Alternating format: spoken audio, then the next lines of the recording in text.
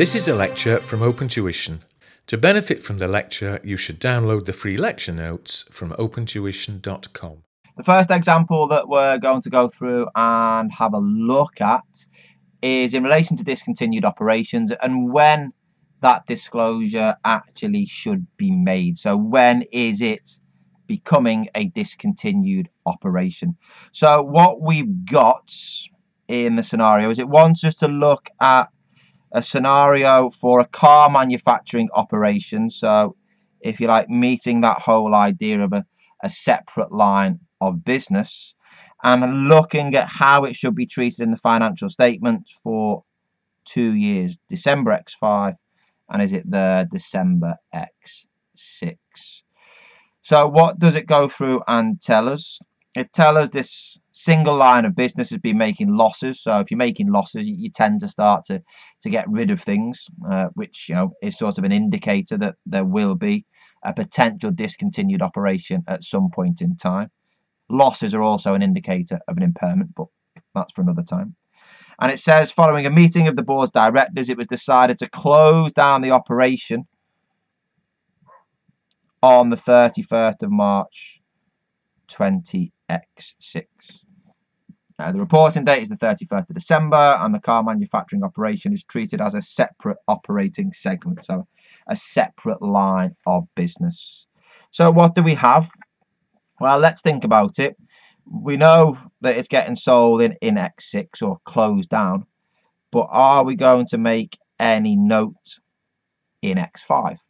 Well, in X5, we're asking ourselves the question, is it discontinued? Well, the answer here effectively is no. It isn't discontinued. Why? Well, one,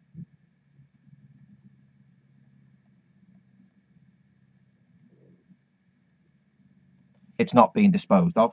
So it needs to be disposed of, doesn't it, to be a discontinued operation, or it needs to be held for sale. And it's not held for sale. Why? Because effectively it's not highly probable, is it? There's not enough information in there to make you of the opinion that it is highly probable. We just don't know whether it is or isn't going to close down. You could put a note within the account to say that, look, the directors have decided to close it down, but as of yet, it isn't closed down. And effectively, this whole idea of it being held for sale, it's not being held for sale, is it? It's being closed down. So there's not going to be any buyer at all. So it's never going to be held for sale. So it could only be discontinued when it's closed down, isn't it? Held for sale. The key word is it being sold. Here it isn't. It's being closed down.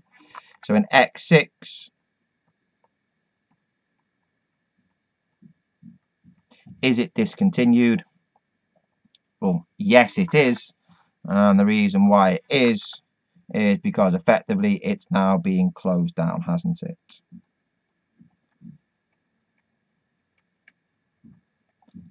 It's gone. It's finished. It's stopped in that year, hasn't it?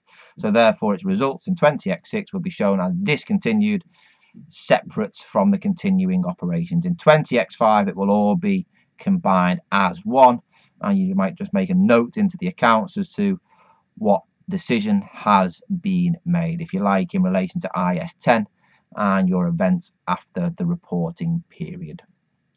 There we go. Excellent.